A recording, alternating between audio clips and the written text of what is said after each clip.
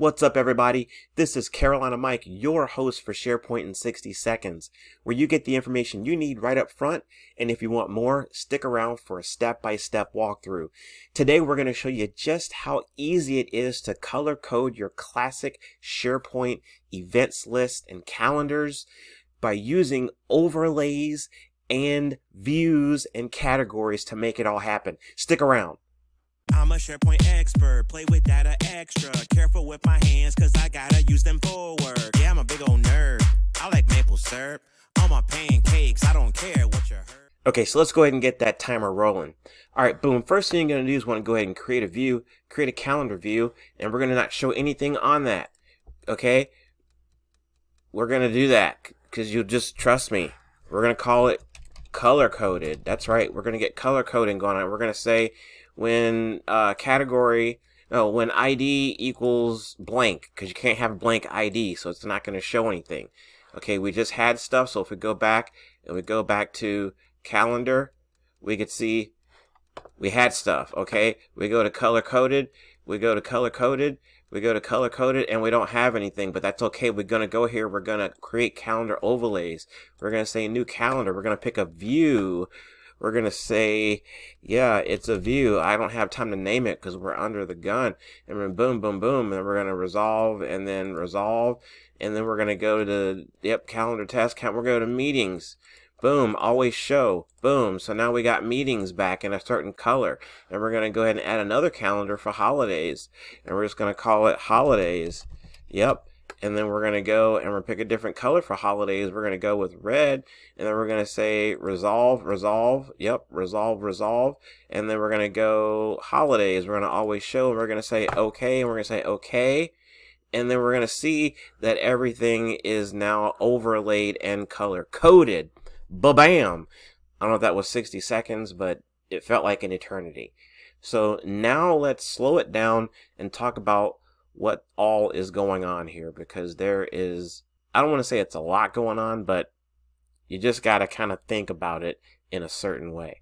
So let's say you've got a calendar and you've got multiple views. Let's go back to the original view here. The current default view is calendar, and it's showing events, and we got some meetings, we got holidays, and we're like, all right, we want to see that, but we want to see like meetings one color, holidays another color. Alright, well, first thing you got to do is you got to have a place to like put all this, like a canvas, like a blank canvas. Because if you don't start with a blank canvas and you're showing stuff, when you go to overlay your calendars, you're going to have duplicate events. And no one's got time for that. So you're going to go in and you're going to create a new view, calendar. You're going to create a new view. It's going to be a calendar type view. And then you're going to filter it that it only shows stuff when the ID is empty. And you can't have an empty ID. It starts out at 1. So that's the unique identifier for each list item. Okay, so once you've got that blank slate established, then you can start adding in your overlays. Now, your overlays are going to basically be views from an events list on within your site collection.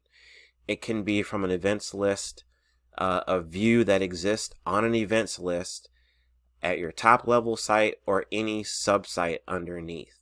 However, it cannot cross site collections. So you cannot pull in calendar views from other sites, other top level sites or site collection. There you go. So in this case we had, if we go to our calendar, we can see that we had a couple of different views. Now, I'm not sure if I have a video on that. If you want to see a video on how to, well, I know there's videos on how to create views. So as long as you're assigning a category to your meeting or to your event, then you're able to create separate views. In this case, went with holidays and meetings, basically just 2 filtered views. And so then you're going to basically go to your color-coded view, which we established as blank. So if I were to look at the settings for this, if I go to modify this view, you'll see it's filtered to show nothing. Okay, this should not yield any results, and it does not, but it has an overlay on top that does have results. So I go in and I go to overlays, and see I have the view overlay, which is for meetings because I was flustered and didn't name it meetings.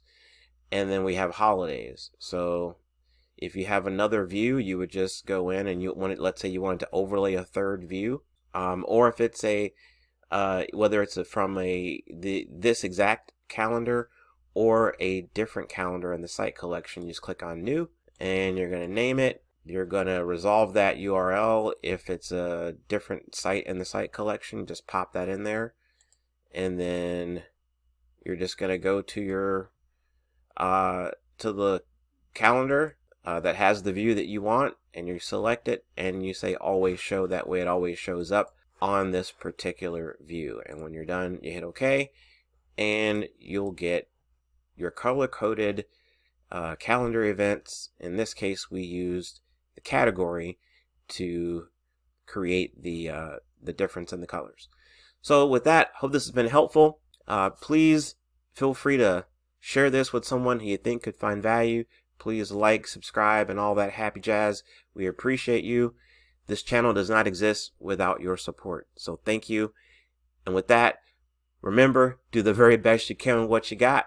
SharePoint rocks, and so do you. We'll see you next time. I'm a SharePoint expert, play with data extra. Careful with my hands, cause I gotta use them for work. Yeah, I'm a big old nerd. I like maple syrup on my pancakes. I don't care what you heard.